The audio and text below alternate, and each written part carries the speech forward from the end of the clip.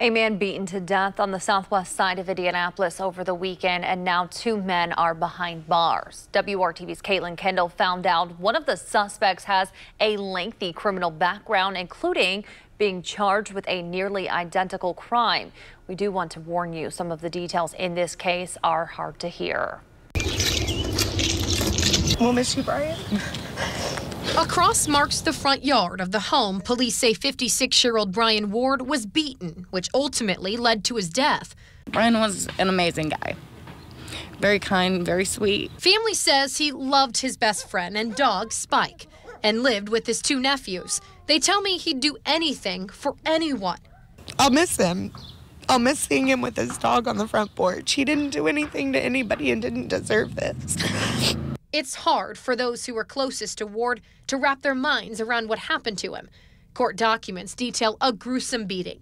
They say he was beaten, stripped naked, and drug onto the front porch to be put on display, after witnesses say he made a flirtatious comment toward a neighbor of one of the suspects. Nobody did anything until it was too late. The documents go on to say Ward tried to get away from the 2 suspects arrested, but they chased him down, beating him inside and out of the home, while repeatedly shouting their intent to kill him. He was rushed to the hospital when he went into cardiac arrest and later died.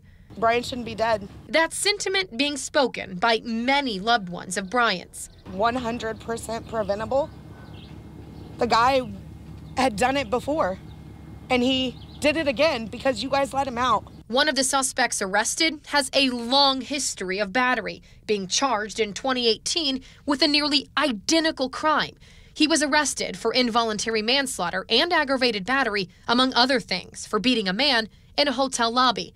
That man also went into cardiac arrest and died. You let a monster back on the street.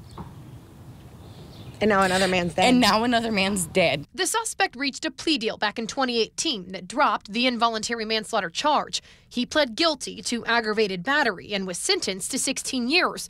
But how was he out of prison? WRTV obtained court documents that show he had 4 years suspended, meaning he needed to serve 12 years. The court ordered 8 of those to be behind bars, 4 in community corrections. He had 1 year of time served when sentenced, so he was supposed to spend 7 years in prison. Under Indiana law, convicts can serve 75% of their sentence for good behavior. So in this case, the suspect should have spent around 5 years and 3 months of that 7-year sentence. But he was released 9 months before that. The criminal justice system failed. And no one seems to know why he was released. WRTV has reached out to the Department of Corrections for answers. Court documents show when Ward was being beaten, the suspect with a history of battery said, quote, "This is what I do. This is who I am. I'm going to take care of it." So many people's lives are changed because they let him out. They should have never let him out. In Indianapolis, Caitlin Kendall, WRTV.